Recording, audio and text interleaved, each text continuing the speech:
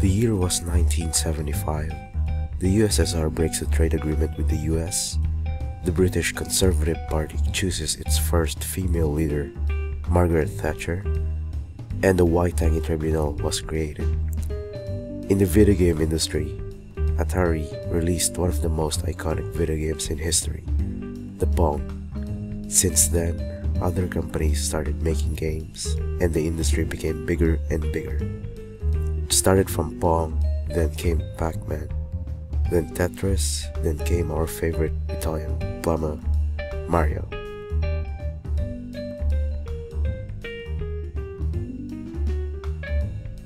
In the 21st century, video games became more controversial because of violent genres becoming popular. Games like Grand Theft Auto, Manhunt, God of War, and many more. These games started alarming parents internationally. In a new survey by Common Sense Media, 75% of polled parents say they think violent video games contribute to violence.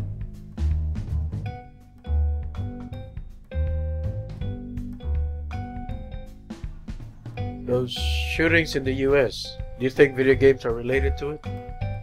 Not really, because people who are unstable enough mentally just wake up and decide they're going to go and shoot at a school are probably unstable enough that they would do that anyway without the video games. I mean, I don't think they've got that much of an impact. Despite all these, video games also do have positive effect on us.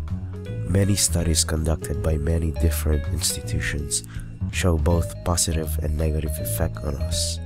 But for now, we are going to look at these positive impacts. Do you think video games are bad for people? I think it has positives and negatives. I mean, a positive is it can help you with problem solving and give you quick reaction times and good hand-eye coordination. But there are a lot of negatives with like people spending too long on there and getting over-dedicated to them and spending their whole lives on video games.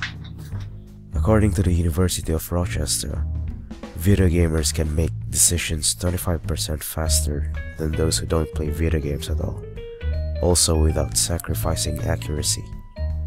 That may be, but let us look into these games that actually help us stimulate our brains.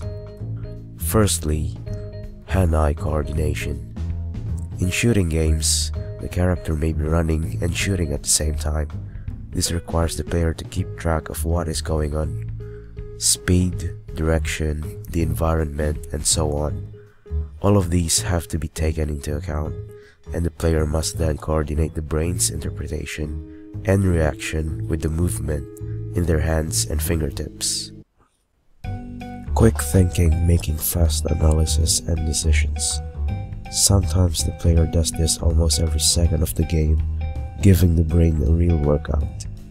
According to the researchers of the mentioned university, games simulating stressful events such as those found in battle or action games could be a training tool for real-world situations. The study suggests that playing action video games primes the brain to make quick decisions. Video games can be used to train soldiers and surgeons according to this study. Management simulation games such as Roller Coaster Tycoon or Zoo Tycoon teach players to make management decisions and manage the effective use of finite resources. Other games such as Age of Empires and Civilization even simulate managing the course of a civilization. Now that we had a good look at the positive impacts of video games, let's go over the opposite of it.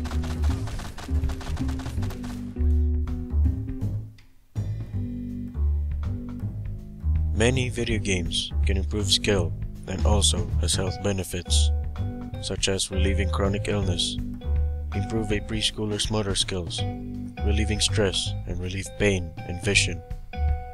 But can video games only do just that? Or are there other effects?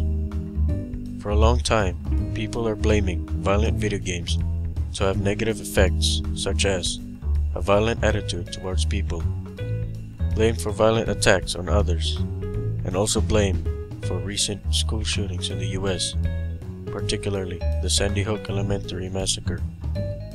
On the 14th of December 2012, 20 children and 6 staff members were killed in the school by a deranged, heavily armed shooter who murdered his mother earlier and also killed himself as well. 20-year-old Adam Lanza is known to have suffered from mental illness. An anonymous police official is now blaming video games after they found the murderer's home a large spreadsheet of detailed information about past murders, believed it to be a score sheet like those scoreboards found on shooter video games. Debates began on violent video games affect people's behavior. Many people do agree that it causes violent behaviors, but most people do not agree. The people who agreed to change in behavior are saying that some games show and teach people how to kill in many different ways. Other reasons include violence and cruelty. Manhunt was the first video game officially banned in New Zealand for the very reason of gory violence and extreme cruelty. People who disagreed to change in behavior are mostly gamers themselves. They tell people that it's not the games that make people violent and aggressive. It really depends on the person. It's their choice to change who they are. The people who disagreed also said that why are people, mostly parents, targeting only video games as the source of violence, where there are movies, books, maybe music that do just the same. Most parents say video games are a distraction to their kids. It's a reason for failure in schoolwork, less time outside hanging with friends, and also their chores and homework that they need to do are not done. Some people who play sports also play games, but does it distract them, or is it helping them to further develop their skills? Does it distract you from sports?